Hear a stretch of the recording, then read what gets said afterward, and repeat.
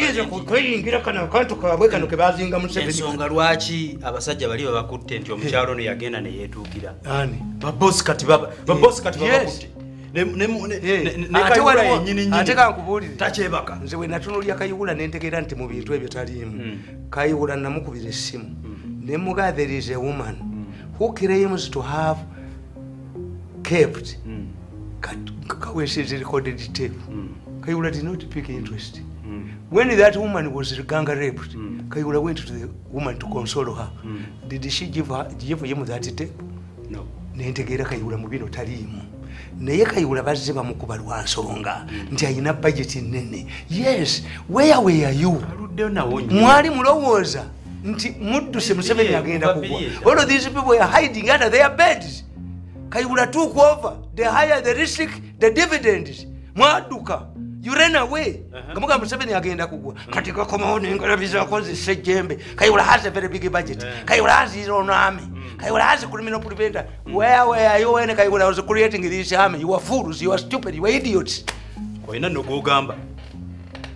Tuina gwe tumanyi bwe batera okwambalagana mawulire ntinga mu kino nabasekerera muvuge motoka mulaga Ntebe naye yagenda era n'akobawulire Kaweesi yattibwa abantu bameka ekitegeeza Kaweesi mwino okuta bemuvunana okutta Kaweesi.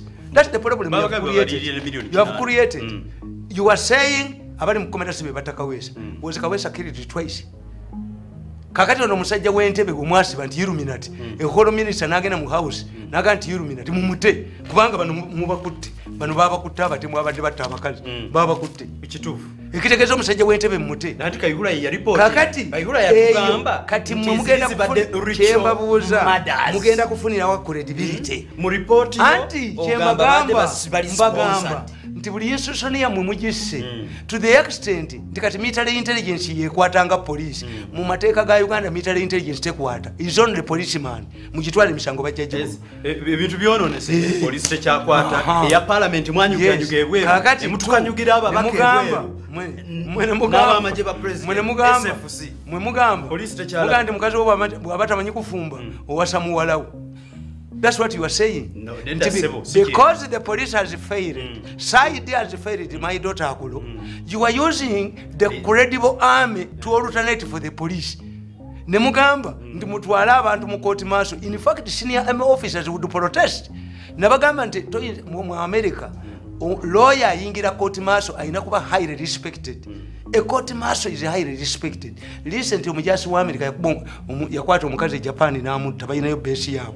They had to hire a highly respected woman female lawyer to go to the court martial ya America. Katoyinza gamba court martial ya Uganda nti omusajja bababuuza guti bamugamba nti fe tuli ba police n'aseka. Why? Mwaise teke erigamba nti once you are arrested, you are found with an item that is predominantly is a monopoly of the army. You have joined the army. Nti omusajja conman bwayambala ebyambalo bya faza bamutwala Lubaga bamuwozese. That's not true. You are demeaning the prestige of the court martial. Yes. Kubanga kati boba aba ati bachono mbabuno. Yes. Anite yabayo Jona agamba. We have the magic. Institution is on now. Ati babulira. The institution mudi ku self destruction mission. The institution is on na Museveni zatukoledde mu myaka 3 muzimazeewo. Why? You are not borrowed. Mukazi wo abatamanyi kufumba ngo wasa muwalawo. No, we will allow you. Zino institution side mugikobe mwoyo. Akulo n'omukazi ono gundi Kagezi bali balagawa in the same direction basula wamu. Nibali kwa ba akulo ya fumule motoka. Teyimira onaka ya mnalindo zambu mupira kwa bise kwa katofu yateka akulo yateka konja bala waite nakubiri munafona ali mu mawuli nateka wensawe yamba abana ba Kagezi wajiteka kodi ensawo nabagamba nti mu Uganda wano bwe muleta Scotland Yard ekwata abasiru nga tebabikoze nembaga mukamba buli mwategese omusomo omwogezi wa police omwogezi wa amaje n'omwogezi wa prison mulaga mu university mukono musomesa abaana bayingire ne muwulira amawulire nti munnamu omwogezi wa police bamusi ina n'akatebe ku mukono ne muleka w'entebe n'amazzi mu mukono ne kugenda mu maaso omulamuzi akubuuza lawyer bafe babisoma what was your conduct after hearing the death of Kaweesi? I proceeded is it normal to preside over a ceremony? Yes, we went ahead with the ceremony. Unless you know, nga mumanyi, naye bw'otabanga tolina ky'omanyi essasi bwe livugudduka oba ogwa wansi. Yamanyi ekirivugidde mubbi nti banne bakola tabeera moved. So how can you proceed with a seminar nga munnammwe mu participant mufuba mukwagaza abantu oyingira ng'omu ku bakulu ekyula abo bonna ne bakuba mukomera kubanga omuzungu akubuuza kimu nti who benefits from this murder ne bazirawenga ku gwe nti husband wo ne bagenda bacekinga sente mu banka ne balyoka bakubuuza ebibuuzo. What was your conduct? Mr. Mirundi, did you report the disappearance of your wife? No. It took you how long? Oh, a day. I was still searching. Were you in deep love? Yes. Is that how a lovely husband conducts himself? Mumulowooza nti babakwata batya? Your conduct in the aftermath of the murder or assassination. Abasoma wetukukwatira. What was? Nti yali luddawa nti omwana yeeyazika embazzi ewa jjajjaawe noono yakubwa mbazzi. Omwana yali mugundi ate nti abo abakazi mbabuulira nti omwana omulenzi kati ng'eyo e Masaka bayinayo ekibiina mwe bayingira.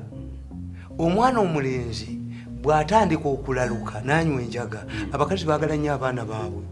Kyekibi baagala nnyo abaana baabwe. Omwana akutabuseeko ate asula mu ddeero. Waliwo ekyana ekirenzi kyanoba ne nnyina waakyo. Kakati bwe kinoba ne nnyina waakyo ye kyamufumbiranga emmere omuli enjaga ekiro ne kimukozesa.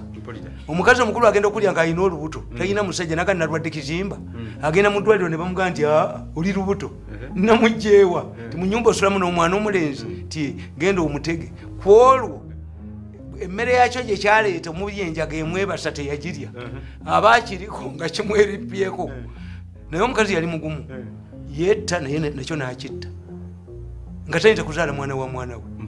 So abaana abalenzi kasita mubalabanga balaluse bitaafu kubanga bayina gye balaga bayina organizations nyingi mwe bayingira. Njagala okubuuza what was like nga obadde okirelating nga lawyer wayinza okubuuza the conduct of the IGP after the death of the AIGP. Ati mwamugamba Kayihura yakubira Kaweesi essimu nti eriyo story erabise mu mawulire mu monitor gandi clarify it.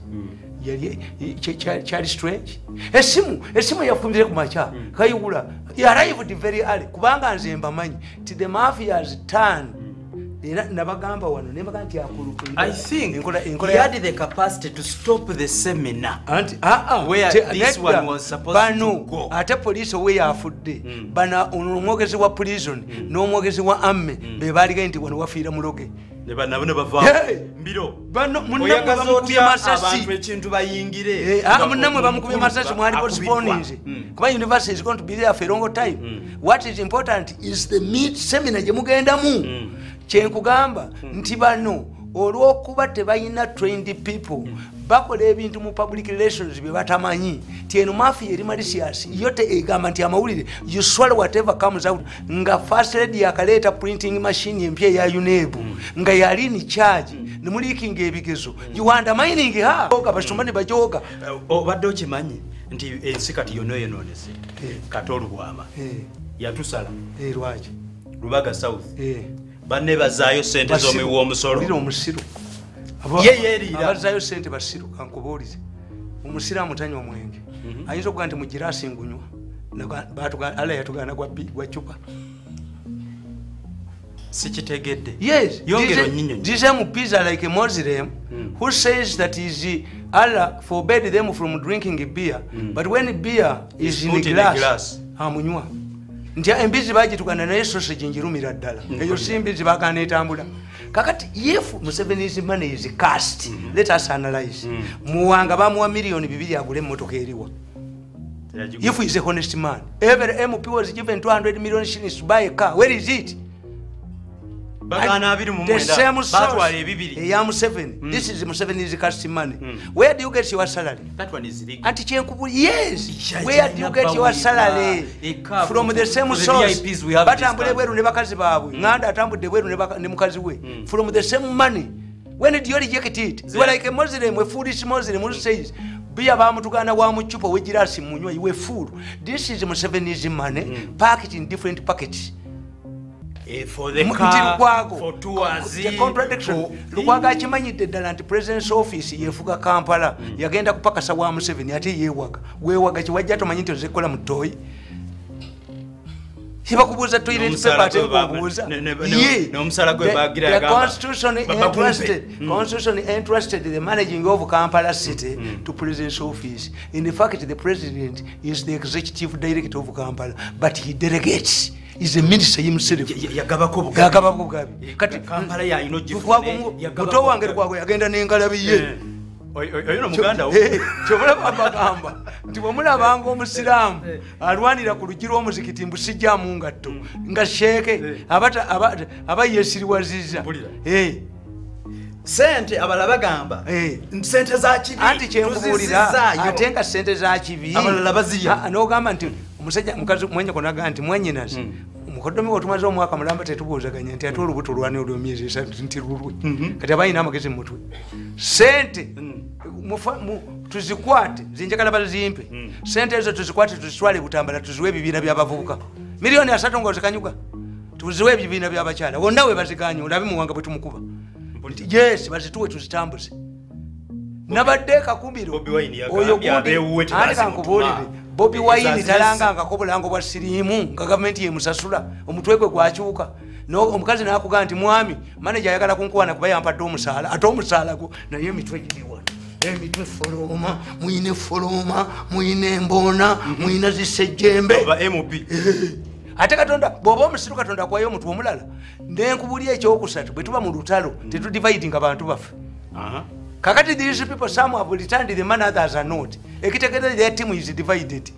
Naye muyina emitwe basajja mwe singa temwasoma mwali wumbye mumbo abazizaayo sente ne Katolu bwami yalidde mugezi ye mugezi yes how nabagamba nabawe ebyokulabirako bibiri nembaga nti kitange bidandisali nga tukyakolagana omuyindi yamutwalira biliyoni ya sente ali mu kibuga muno namuga nti wampo ekifo wenkolera bidandi namugamba yazoka namukubira esimu namugamba nti tubaze sente biliyoni naye emiliyoni 2 nga tebiriiko nga tizawezi ayagala munywa muyindi nateekako emisinde najja mu ofiisi ya bidandi ku Uganda House namuga sebo ozirese nga basaidde bekwese ozirese ndi nzirese namuga kankubulye musajja gwe nakukolera ekintu ekyo lwaggwanga era nze ndi musanyufu nnyo nti eggwanga olikoledde seetaaga sente zo bidandi yazaayo akawumbi abasirikale bamukwata omusajja n'alaajana munnange nakikozeseza mutima mulungi ensonyiwa biki namuga nti bw'oba kikozeseza bidandi yayita abakulu b'amasomero mu constituency y'Edakawa n'azibagabira diusirawe mane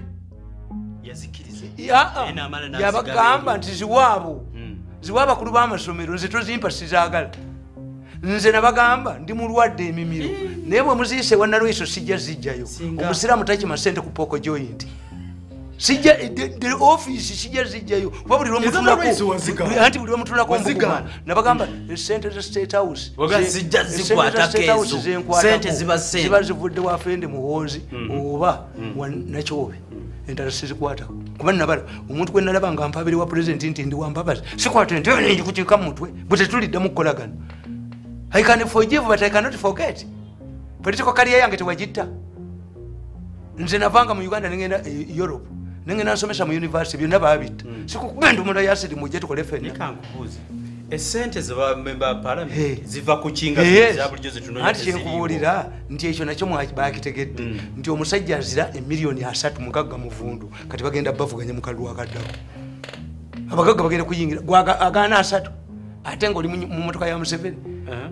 Ya milioni 2 oli muwala gyonywa mbwala yatugana chupa musabika wa chupa naye agasajja kali wano mwina abasiru ate batera kuba baganda nalabye sajja kakati okyogera ku baganda banno nabagamba mu March nawandika magazini yange mweri mu motoka nembaga nti akataleke wakise kabaka guza abasuubuzi sajja bamuyita mu kati nagalabye galwanagana mbu bataddeko ebipande vote Museveni akatala abenali mbakatutte ebipande bibateeka ku maduuka balitutte nolaba essajja essiru terisobola kubalinyankole eryo essiru nalabye sisoga essiru ye nalabye terisobola kuva mbakega na banyolo liyina tribe mweriva erigamba mbubakubawo ekipande kakati ekipande kyakansiima ekiri ku motoka zabba zino pioneer bus zizaba yazitutte liyo buli kangalabye bweriti lyogera ku ledio obusiru buli wano kyobola banza okuwasa muwala nze nabagamba nti abaana bange bajja kulemerawo naye okuwasa muwala wange gwembulira nti wakoma mu pitu nsetinga ebigezo bya pitu omukomu nsetingira ebigezo gwembulira we wakoma nze sijja kuzala bagenda kudibira ku badibe ani ng'otuuza ebigezo okuwasewo badibe you must go and do an interview tewali qualification mu family yamu mwinamu dokita eri omusuubuzi eri yaani omuzukulu wange gwalifaanana asigalewo abaana b'omukagga basigale abaana bo basigale bwaba tewali dokita tewali musuubuzi tewali ki ekigezo bakituula batya anti ojja kati nzize nega muko tubi wakoma mumeka mukotubi wakoma mu pifo ngankusetingira ebya pifo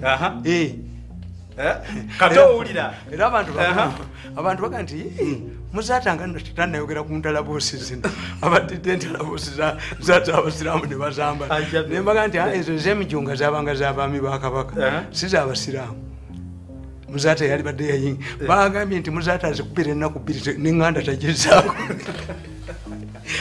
waliwo abasajja balina amaanyi muzata yagamba nti omufere yekyusisa omufere alese kyapa mu nnyuma omufere wuuyo kyapa mu nnyuma yafa naye bwamala okuba kyapa mu nnyuma nti omufere wuuyo omufere yekyusiza okumanya muzaata alina amaanyi nalimpa wange oba nali mpandika bitabo byange ntuuka mu kibuga esanga 6 ng'emmotoka ezisibidde katwe ku muzikiti konze waliwo nti muzaata agenda kusaalirawo ng'essaawa zikyali ezi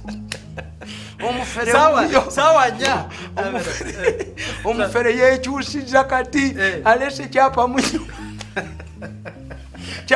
nze kyembagamba seriously we are in a very big crisis and when we lose institutions nti kati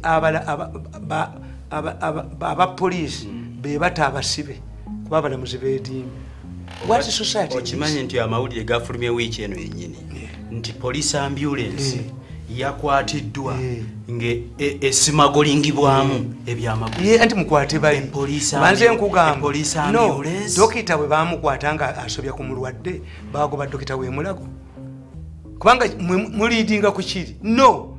What about Makerere students? What about the Makerere Kichalas who are using sex for marks? Vice Chancellor Bamugoba. Those are allegations. No, yes. Take your no cross. Abama jebe bakutenga bagoba abantu mu bibanja. Afene muhozi yababa sindiseyo. Nalaba ko musajja mu special forces. Mu special forces yabba babba bamukwata eri musajja mugiso. Ne bamuga nti va mu barracks mu dakika 5. Ate osiba bakkuba, osiba mugugunga bakkuba, osiba ki. But they also take responsibility as the officer in charge. Ono mwana yagenda mu state house. Gwe bakubanga abayaga bamukuba mbu bakanyama. Najja mundu yatabameka. Did the command change? Kubanga mwe babakwatirako. Why does Kayigula become unique? Ntie when a teacher implicates a person, minister yagenda ubone kubakwata. It is a weakness of the system. No gamba the whole system. No ganti father bamukute no mukazi nti archbishop Rwanga agende. That's stupidity. We don't reason like this. The fact that you have several layers of authority means that people abakola constitution anticipated. Why do we have all district police commanders? Why do we have them? Why do we have commissioners? Why do you have a laid down structure if it's a one-man show? And if you do, Katina Kayigula ina abaana be, Kayigula ina abe waabwe jo yatuuza, Kayigula ava mu family y'amaanyi kitaawe. Nabajuga abantu tebalina tebabamuganda muwamuluka. Kitaawe Kayigula yasiima ne Uganda esooka okufiira mu nnyonyi. Kale kizi. very powerful yomukubi baliko considering okufuga Uganda naye abajozi ababbi ba ssente. Where are you going to get allies in the future, ladies and gentlemen? If you humiliate everybody, bwe kibanga buli akozeeko nammwe agenda abeekokola. Tuli ba marketing manager bammwe mu bulungi oba mu bubi. Nze ngamba abaana bange nti buli mwana akola wano oba ye alunda nte oba ali mu mbizzi oba ali ki mukitegere envo yiwaffe nti bw'avaano naga nti wa Mirundi bali abafu they will accept yafumbayo naye bano bwe baba banabba babane bajoga basomane bajoga bote balina future ya muntu nti omusajja ono tumwanda mayininga tumulumba tunamusobola okufuna amasimu nga mutu basomane bajoga akalimu ke twaliko last week abwakabaka bwa Musanje kagenda kufuluma kali mu kyuma omukolo w'embaawo ng'asanyawo obwakabaka bwa Musanje babuza wekali tusobola okubalagira anti printing si kwokesaamu si photocopy kati nina obwo bulinga butaano bugenda kufuluma omulundi gumu kano nakazimu nadde nakakaddamu n'embabazi n'abaguka kuba mwali mugatakola mbabazi kasala bye Bobi Wine bo tebayinza kukkiriza muntu afudde outside mu baalwana baagala be babakyeyira era bwe bagenze mu seko wawulidde kyaligonza ayomba. If you want to unite these people agenda yannakalamba leeta omulala atali waabwe foreign body bonna babeerayo kantu kaabwe bakeekolera mbabazi olwawulidde ku Bobi Wine ng'asimbye nakoma obuzono aswame kubanga omanyi babagezi as long as they remove Museveni themselves nga kaffe kye n'agenda mu ntamu tebalwana when they sign an outsider threatening Museveni's survival bonna nga beegatta. They come back. Now they unite because nabagamba nti bayinza obutawona Bobi Wine oyo kuba nabagamba wano tebayinza wabula Bobi Wine oyo afaanana Bobi Wine nabagamba nti strong leaders are never succeeded by strong politicians. This is the second succession rule. Take for example in Senegal, Senghor chose Diouf, however vibrant what there was, what they had challenged the Senghor since 1971, what they came to power later after Diouf. In Malawi, Bakiri Muruzigu was unknown, succeeded Yengwanze, Dr. Kamuzu Banda. Chakufa Chihana, who had fought to Yengwanze, Kamuzu Banda, was rejected by the people. In Zambia, Kenneth Kaunda was succeeded by Frederick Chiruba, who was perceived to be a Congolese citizen. In Kenya, Daniel Arap Moi outsmarted the Kikuyu mafia to succeed the giant Jomo Kenyatta. A strong Kikuyu lobby group led by Moi Koinange failed to change the Kenyan constitution not to allow the vice president to keep the president for 90 days at the demise of Kenyatta. The group was known as the Change Constitution Group. Koinange kept Vigo at Kenyatta's bed in Mombasa. However, the day he left for home is when Kenyatta died. By the time Koinange got information, we had ready. Hello? Hello, Sebo Obanyabo ali kulaini. Kulemezo wa amanyi tasikirwa wa amanyi. Wanji Sebo ali kulaini. Kale Sebo nawe webali kulaba Lutimbe Gaga. Yes Sebo. Mukuna mulamusiza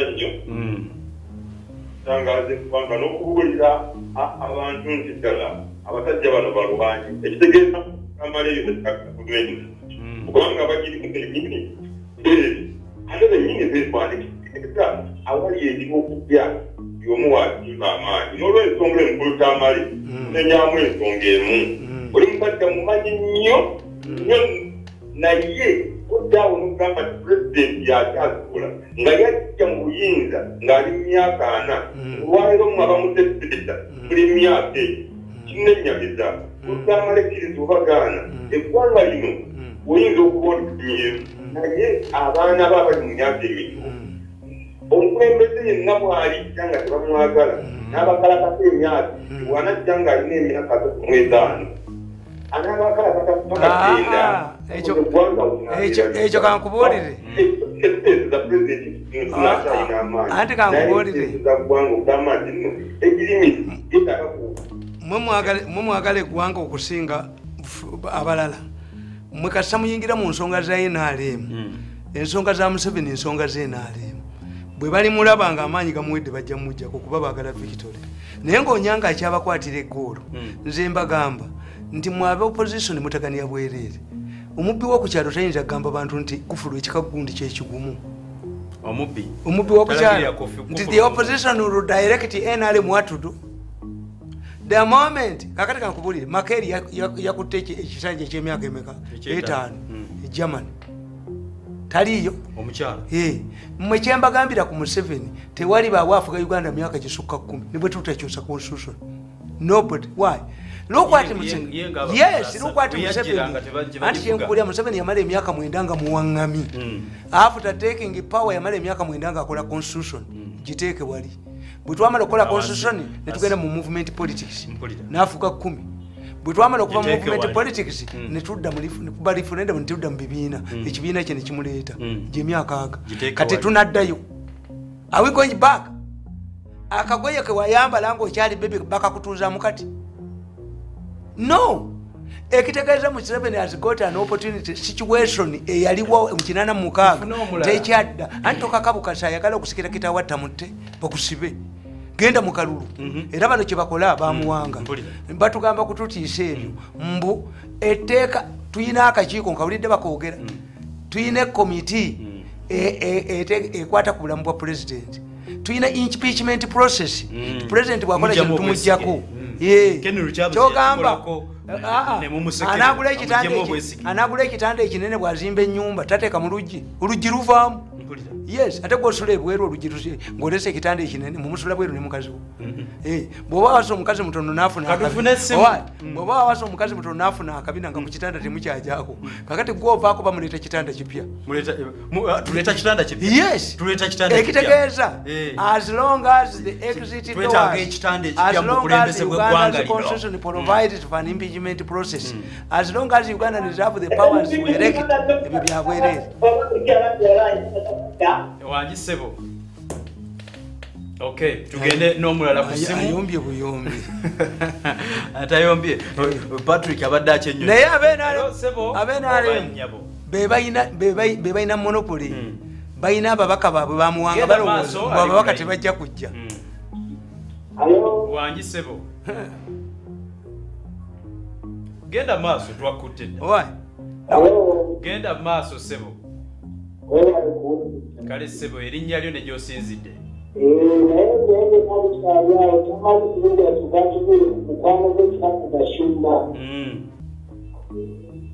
Ebyo nabikyali awo tubizze ebbali nze nkugambye gacumba mubulira abantu omuntu yenna gabakwata mu kiseera kino n'oyondawula institution tezirina credibility nti if you can use a woman to implicate ejeno nti twaleeta kati mwani akyabawuliriza mu busiraamu omusiriki omusawo omuganda n'omutamiivu tebabuuzibwako ku nsonga za busiraamu kati okujjako nga muli vampinze imeji ya institutionizi zammwe buli gwe munaakwata yenna ng'ensi egaana nti bano balimbi anti nkubuulidde ng'ate gwe sayidi bwemaze okwonooneka oleese military intelligence. Can military intelligence alternate for side? If your wife fails to cook, you marry your daughter. Why don't you overhaul side? Nzemba buli akoze okunoonyeza ali bakwata bakwata sebo nayo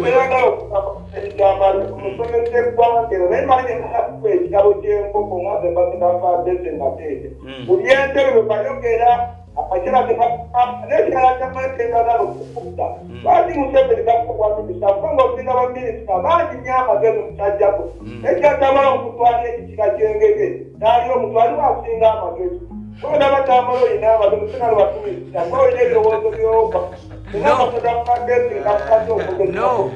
ambassador Wakujja kufuzi ngaba firebase. Otherwise nakwanda obwogezi. Ngenda kuweza ne mpopo. Ubakazi abendebe kubanga entera tebakyattayo bantu. Omuleetera nkoko. Bonna bali kuno amasimu gaabwe gonna gali kuno. Kankubuulire. Kakati nze kankubuulire. Wanaakusemberera ng'aleese enkoko ndowooza ze kuloga. Abantu bonna bagezi mu nsi. Naye ati musifiya. Ti omwana omuto fe abaffe fe bakitaffe twabatyanga nga bwajja mudda mu kisenge. Why was a poor man? Abaana b'omusajja omugagga azannya nabo. Dadi kubanga bakujja mu motoka oleesa omugaati. Kakati abantu bonna mu nsi bagezi naye control. Owa firebase akubuuzizza. Ekyenkubuuza Amelia talina capacity ekkiriza abantu beewaabwe kuyisa gundi kisanja kugisa myaka awulira tagirina naye bamukuba baleeta omuntu ne bamusimbako omwana oyo naleeta n'alatisi n'amuteeka entebe bakuba Amelia ng'abasasula ki abakoledde emyaka 20 tasula teyeebasasula kakati nantaba ne muwereegamu nemujja neyali muvuganya ne bamuteeka mu nnyonyi ya pulezidenti n'abakuba n'emitwalo 8 bamuwa obwa minisita yali alinyee nkubuulira nti abantu abali honest tuli batono nti abo abaana bamaze okubba 5 billion nti nze nja kutya pulezidenti antwala ewatali sigendayo sente zenzirya ne tayito njirina naye sigenda mu ofiisi kuba buli lwogenda mu gavumenti abo abaana bakujooga kendikkiriza obwa minisita nga ntandise okujogera okwoleza abaana olina amagezi mangi bagamba genda ofuuke minisita Museveni akuyite akuwa obwa minisita otandika okuyoola ku ziri collective responsibility nantaba yakugambye nti cabinet abo abaana okumanya abaana abo bagezi tebalaba Uganda ebadde emanyiddwa lwa abanoonyi b'abobudamu twatuza olukuŋŋaana ensi yonna netukkiririzaamu Uganda yesinga kati babatwala Tanzania byakubya omutwe aba New Vision nti bakwata ba refugees bwe babazaayo bwe babatta nti Nakivale balumbyeyo Museveni leka abadde atambulye naye omwana n'awagamira mu New Vision omulala n'awagamira mu UPC nti ffe tubakolere. When you need publicity, is it when you put somebody atakwagala mu New Vision, a very powerful company? No kwatanti amini yeye alitalina bakoddomi be yakola UBC ndi omwana agiremeddemu mukoddomi nagoba abantu bonna n'abamala w'ekintu nekikwata ekisobola nakuleeta mipiira nti ffe tuboogerere nga bali bonoona tumaliriza program mukulembeze w'enkya giddemu bwe muba mu lyato newolaba omwana wa nannyini lyato oba omuko muyole mukube mu nnyanja tujja kugifuna omulundi omulala. So for me I don't want to be a minister. Not at all. How? In fact, when I go to function, could you refuse that offer? Museveni appoints you Minister for Internal Affairs. Minister for Internal Affairs. Ofuke minister. When I was talking with the president tonight, last night,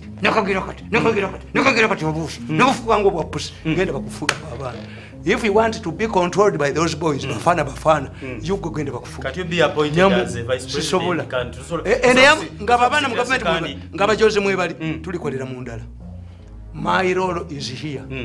Teri minisita nkubira simu giteero olebe giteero mpulire tubagaba ki mpulira nakolanga mu State House ngafuna emitwalo 8 nga lwakakamba director obuza afuna 10 million beba bakuba akatabo